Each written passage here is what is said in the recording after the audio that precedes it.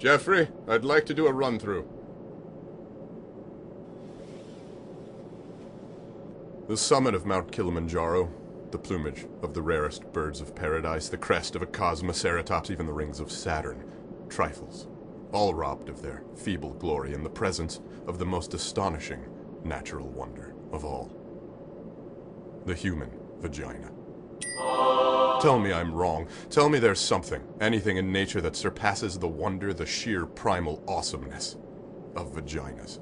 You cannot do it, because deep inside, if you're honest with yourself, you know I'm right. So why then, why, I ask, is the vagina treated like some kind of leper?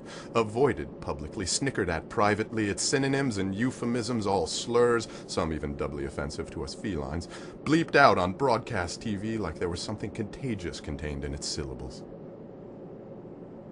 Maybe it's time to change this. Maybe, just maybe, we can do it with language, with, as it were, some cunning lingua franca, wink, wink. What if we state boldly and proudly that vaginas are good? No, astounding.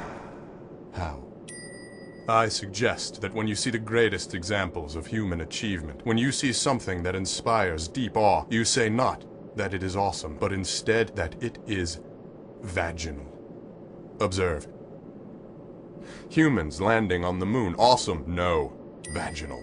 The building of the Mesoamerican pyramids without the aid of the wheel, unspeakably vaginal. The paintings of that one artist who paints flowers that look like vaginas, doubly vaginal. The wisdom of Sun Tzu, turn the page, Jeffrey, the wisdom of Sun Tzu, totally vaginal. A lion riding a manta ray, unquestionably vaginal. America, it's time to recognize that the vagina is totally vaginal. Join me. Tell me what you think is vaginal at thatsvaginal.com. Yes, that should do nicely. To the UN!